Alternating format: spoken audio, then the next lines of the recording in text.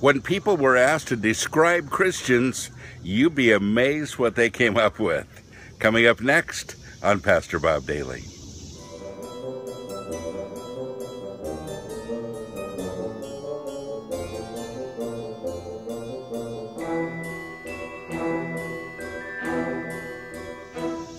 Well, people were asked to describe Christians. When you hear the word Christian, what do you think of? Interesting responses. A lot of people said they're the ones that hate homosexuals. They're the ones that hate abortion. They're the ones that hate, and there's a bunch of those. They're the people that aren't very nice. They're very judgmental. Really? You know, I looked at the list and I thought, wow, they don't know very many Christians. And then I thought, or do they? It's kind of scary, isn't it?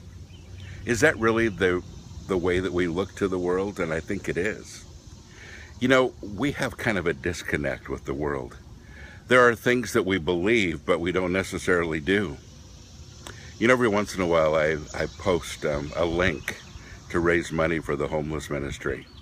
And I don't do it real often, but I do it once in a while when we really need some finances. And it's amazing to me how many people share the link and help promote it and never give. The last time I did it, 0. A whole lot of people liked it, a whole lot of people shared it, a whole lot of people commented on it, and nobody gave. That's our disconnect.